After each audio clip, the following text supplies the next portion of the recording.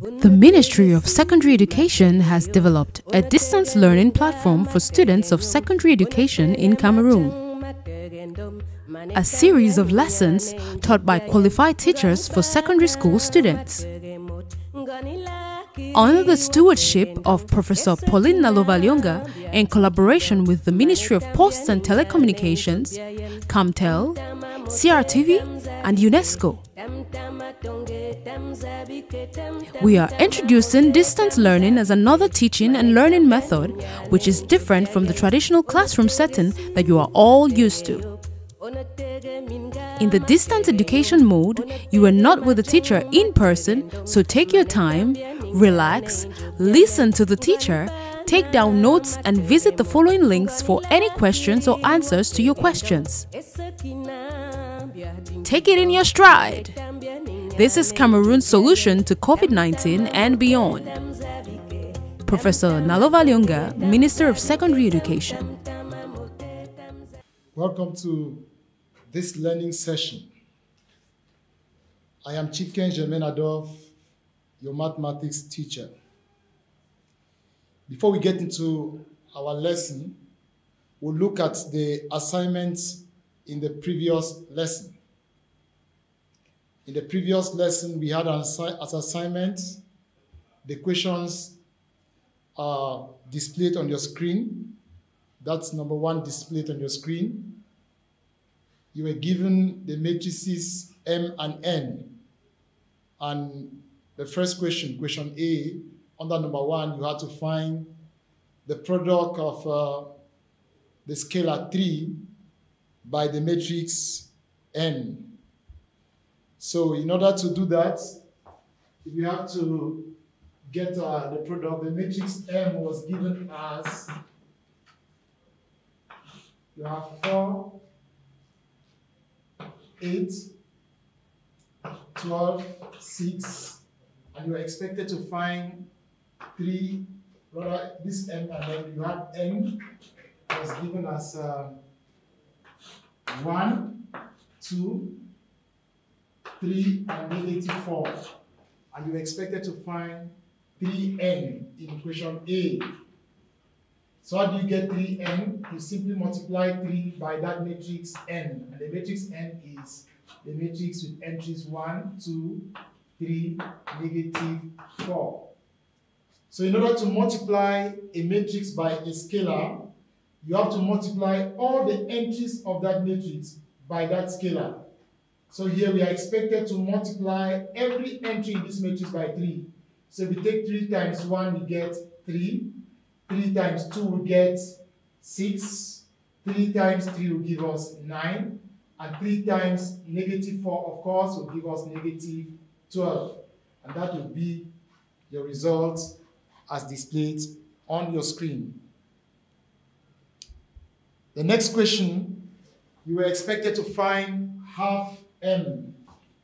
That is in B, you were expected to find half M. You're multiplying the matrix M by the scalar half. So you write this as half into the matrix M, which is 4, 8, 12, 6. So in the same way we did we did A, we'll do the same thing here. We'll multiply every entry in this matrix by half. So we are taking half times 4 to give us 2, and half times 8 to give us 4. Half times 12 will give us 6. Half times 6, of course, will give us 3. And that will be our result. And the result is right there on the screen, as you could see. So in question C, you were expected to find 2m plus n.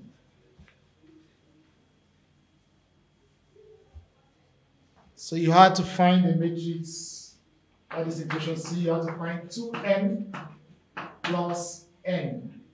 So you're expected to multiply the matrix M by the scalar 2. The matrix M is 4, 8, 12, 6. And then you are supposed to add the result of that product to the matrix n, which is 1, 2, 3, -4. So if you do that, the first thing to do, of course, is to multiply all the entries in this matrix by 2 first. If we do that, we get 2 times 4, which is 8, 2 times 8, which is 16, 2 times 12, which gives us 24, and 2 times 6, which gives us 12. And that result will add to the next matrix n, 1, 2, 3, -4. Of course, you have to recall that in adding 2 matrices, you are expected to add corresponding entries. So the first entry in this matrix is 8 on the first row. So we'll add this 8 to the corresponding entry in that second matrix. If we add 8 plus 1, we get 9. And then we'll add the second number in that first row, which corresponds to the second number in the second number in the first row in the second matrix. So if we add 16 to 2, we get 18. Then we move down. 24 corresponds to 3. 24 plus 3 will give us 27. And then 12 corresponds to -4. 12 plus -4, of course, will give us 8. So that will be our result. And then you will have your results displayed on your screen. Let's move over to the next question. It's already displayed there. But question D, you were expected to find 4n minus, you're expected to find 4n minus 2n. So you have to multiply the matrix n, which is that matrix, by 4. So you have 1, 2, 3, -4. And then you multiply the matrix m also by the scalar 2. And the matrix m is that matrix 4, 8, 12, 6. So the first thing to do is to multiply the entries by the scalars given. So if you multiply this first matrix by this scalar, we'll get 4 times 1, 4, 8, 12, -16, minus, if you multiply every entry here by 2, we get 8, 16, 24, and then 12. So the next step now is to subtract corresponding entries. So 4 minus 8 will get -4, and then 8 minus 16 will get -8. 12 minus 24 will get -12, and then -16 minus 12, of course, will get -28. That will be our final result. And then you have, sorry, there is a mix-up. Yeah, but actually this is what is supposed to be done rather than what is displayed on the screen. Instead of subtraction on the screen, we rather added on the screen. Yes, so instead of having subtraction here, we rather had addition here. That's why the results are different here. Otherwise, we should have had the same result as that. But nevertheless, if you proceed by addition, what you definitely have on the screen will be correct. So in the next step, you were supposed to add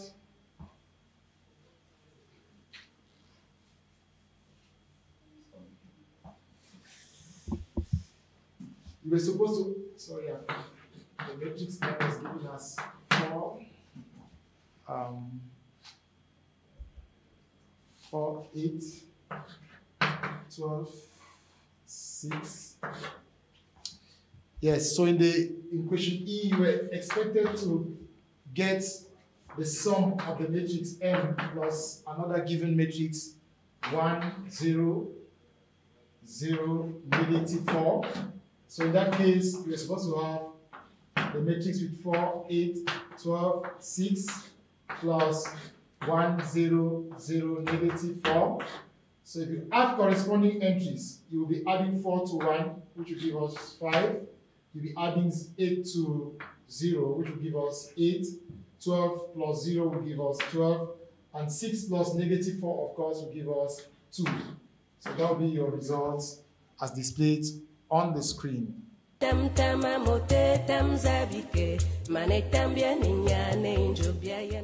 So we are still on the module numbers, operations, and relations in the set of numbers.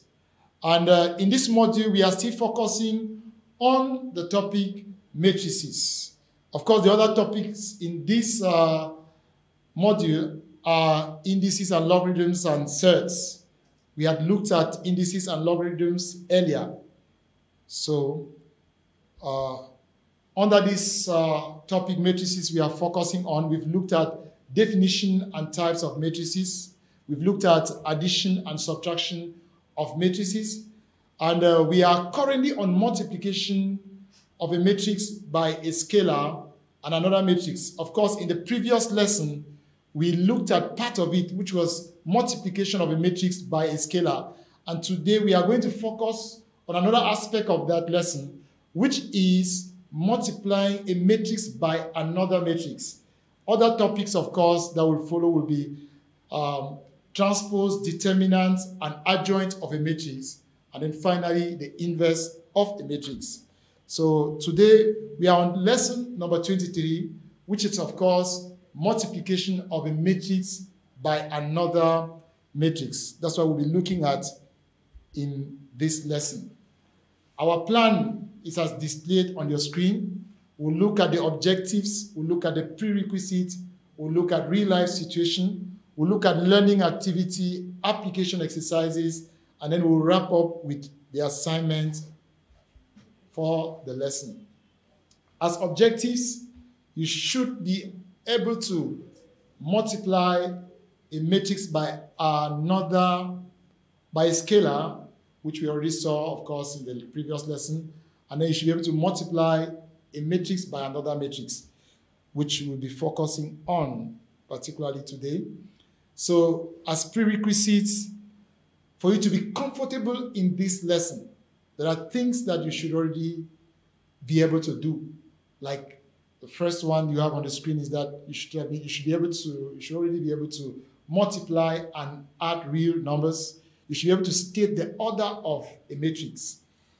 Yes, and then, so we have prepared some questions to make you comfortable in this lesson.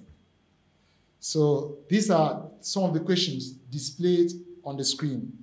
We have the first question there, evaluate A. You have negative 3 times negative 11. You will recall, of course, that when you are multiplying any two integers, if the signs are the same, then the final result will be positive. And if the signs are different, the final results will be negative. So the first question we have there, we are supposed to multiply negative 3 by negative 11. And if we do that, our final result will be positive 33 because the signs are the same. That is negative 3 times negative 11 will give us positive 33. The next question is negative half times 4. Because the signs are different, then the results should be negative. So half times 4, of course, is 2. And since the signs are different, the results will be negative. So the next question is question C. We have to multiply 2 by negative 1.5. Of course, you have to remember that when the sign of a number is not written, that number is considered to be positive. So if you multiply 2 by positive 2 by negative 1.5, it means the signs are different. The result, of course, will be negative. And our result will be negative 3 as displayed on your screen. Then the next question, question D, you are supposed to add 8 to negative 17.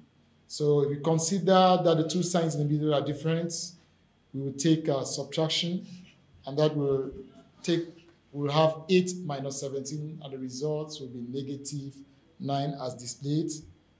And then if you consider the next one also, the two signs in the middle are different. So if you take subtraction, the sign of the first number will be the same as the sign of the second. And when they are the same, we add and simply maintain the sign. So 5 plus 8 gives us 13, and we maintain that sign that is the same throughout. So as real life situation, we have the question displayed on the screen. You have Mrs. Ayon sells 3 types of drinks. She sells Top Anana, Orangina, and Coca-Cola. The prices of each type and the number sold per day are tabulated as shown on the table below. So you have the price of Top Anana and the number she sold that day. She sold 50. And the price of 1 Top Anana costs 500 francs. And then you have Orangina, the cost of 1. The price for 1, of course, is displayed on your screen, which is 800 francs.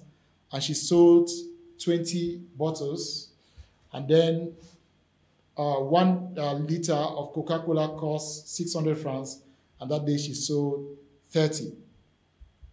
So the question is, how can you help her to obtain the total selling price for each type of drink per day easily?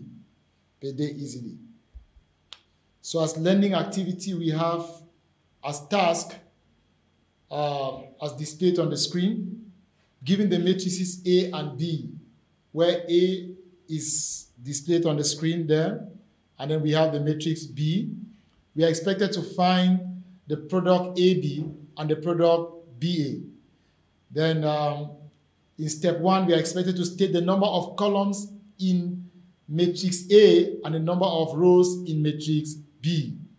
Then, of course, in step 2, what do you observe from the result in 1 above? What do you observe? And then in step 3, you are expected to multiply row 1 in A by column 1. So, and then column 1, and then so you are supposed to multiply, so 2 and 3 respectively in, so you are supposed to multiply column row 1 in matrix A by column 1 in matrix B. So, and then you are supposed to multiply row 2 in matrix A by column 1 in matrix B. And then, okay, let me take it over. You expect to multiply row 1 by column 1 in matrix, row 1 in matrix A by column 1 in matrix B. And you are supposed to multiply row 2 in matrix, sorry, let me take it over. You are supposed to multiply row 1 in matrix A by column 1 first in matrix B, column 2 in matrix B, and column 3. So you are multiplying row 1 by column 1, column 2, and column 3 in the second matrix. And then you will do same with row 2. You will take row 2 also and multiply column 1 in matrix A, column 2 in matrix, sorry, you take row 2 in matrix A, multiply column 1 in matrix B, column 2 in matrix B, and column 3 in matrix B, respectively, in that order. So that's what you're expected to do. So in step 4, you are supposed to hence find AB. So using the same procedure in 3 above, try to find BA. So let's look at the solution to the learning activity. So you were given those matrices. You have matrix A.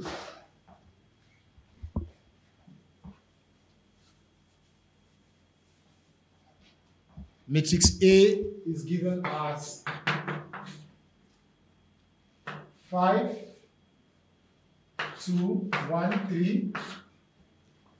And then matrix B was given as 2, 3, 0, 4, 5, 1.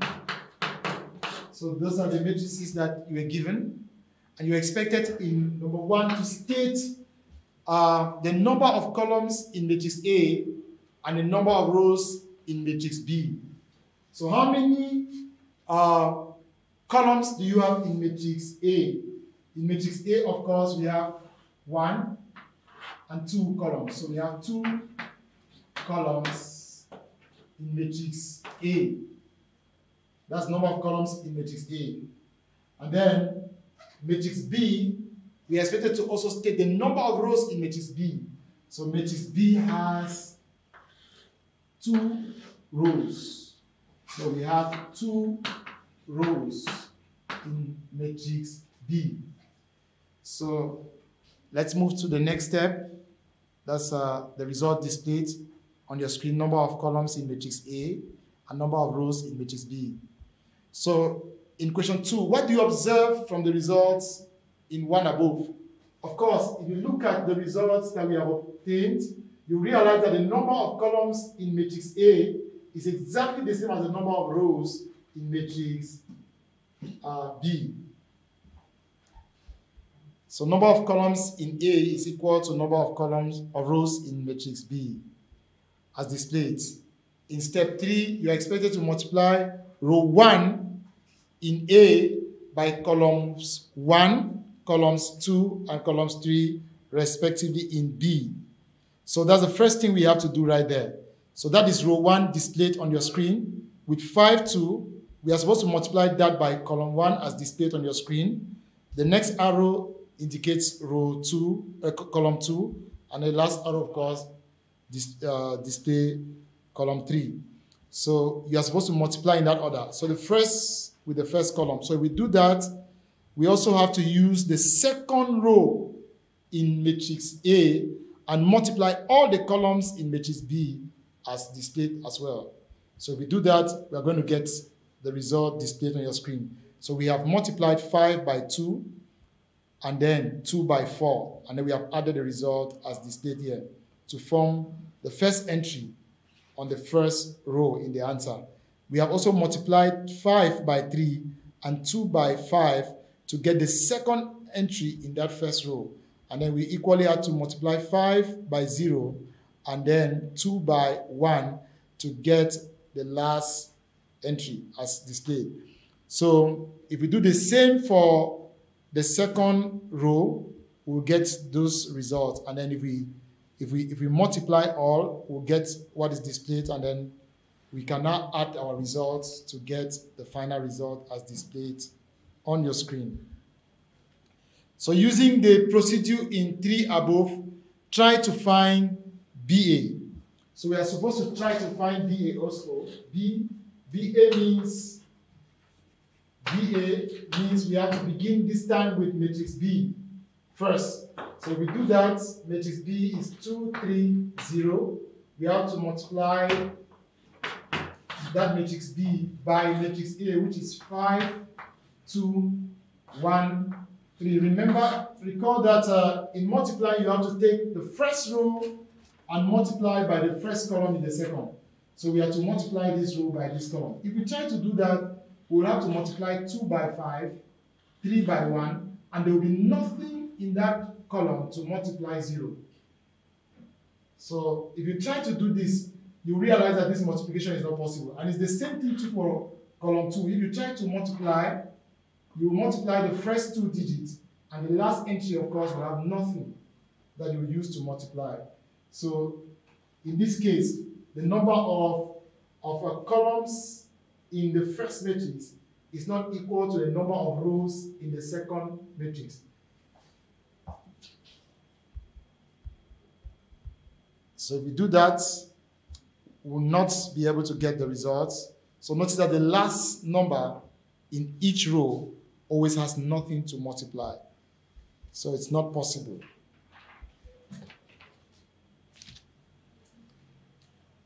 Okay.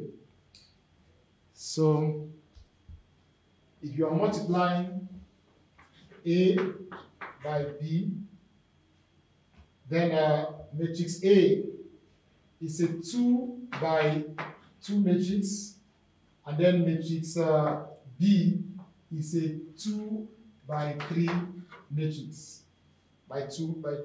Yes. So you realize that the number of columns is exactly the same as the number of rows.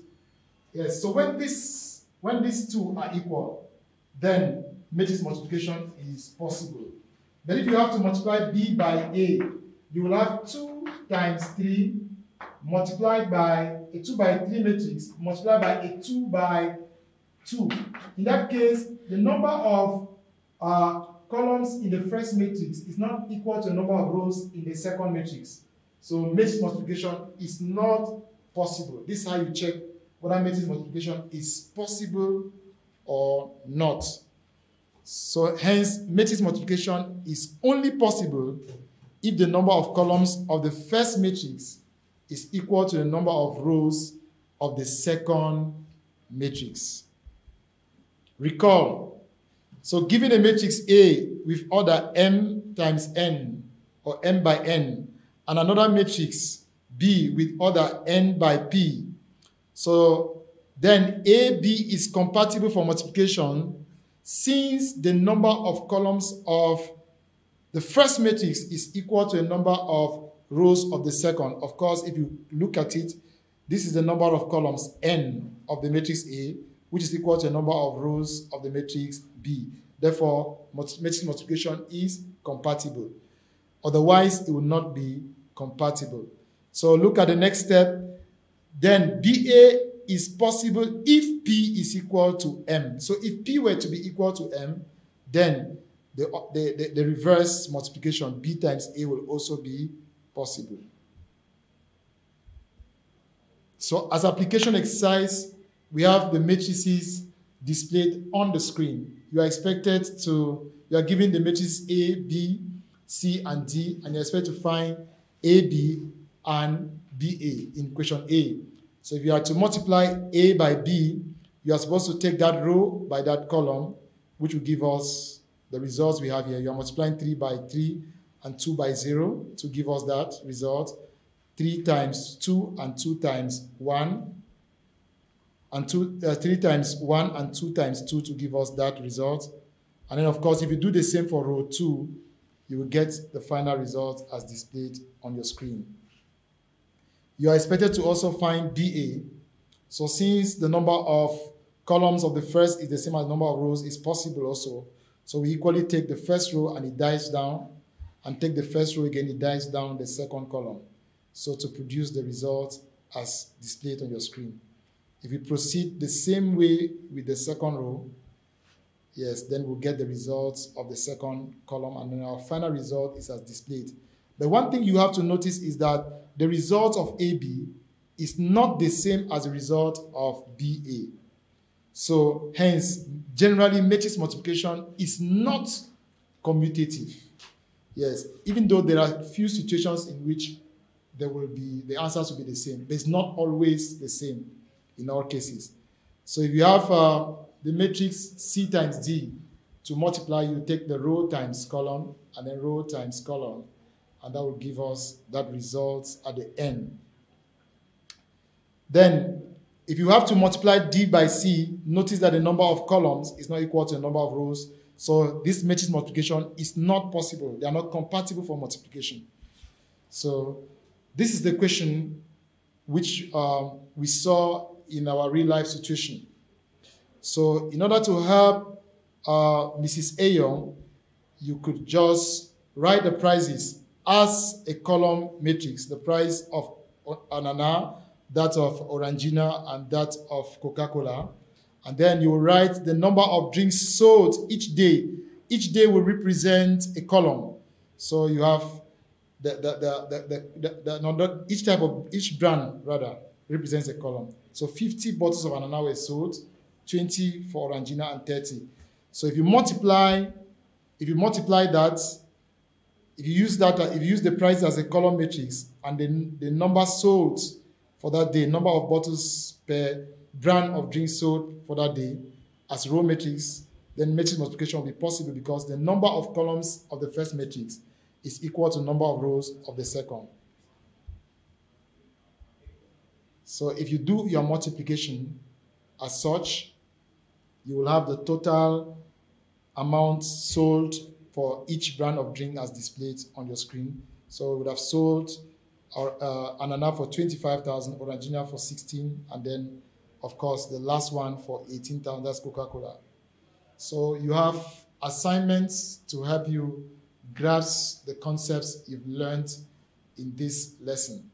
So you're expected to find time to go through these assignments so that you can better understand this lesson that we have gone through. So we'll be meeting in the next lesson to talk about transpose, determinants, and adjoint of a matrix. Unatege si matege yop, unatege minga matege nyum, unatege majang matege ndom, manetambia ninyane injobiayen, ngani bana matege mot, ngani lakiri watege ndong, esakina bia dinkido, manetambia ninyane injobiayen, tamtama mote tamzabike, Tam-tama tonge, tam-zabike, tam-tam-tama mote, tam-zabike, mane tambia ninyane.